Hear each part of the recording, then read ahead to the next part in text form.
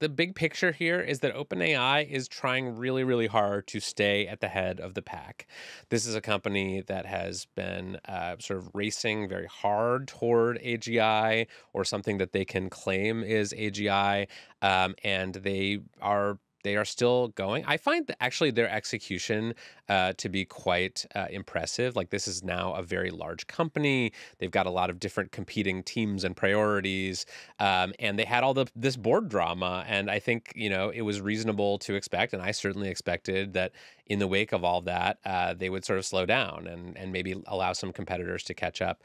But they showed this week that they are not slowing down, that they are in fact accelerating, and they want to get here before anyone else. True, although they have also experienced a lot of poaching in recent weeks and months. And I think one thing I'll have my eye on over the next several months is, are they able to continue iterating very quickly, or have some of the losses that they've experienced over the past few weeks really hurt them? Yeah. Incidentally, Kevin, I'm told that in response to the GPT-5 launch inside Meta headquarters, the superintelligence researchers have moved their desks even closer to Mark Zuckerberg.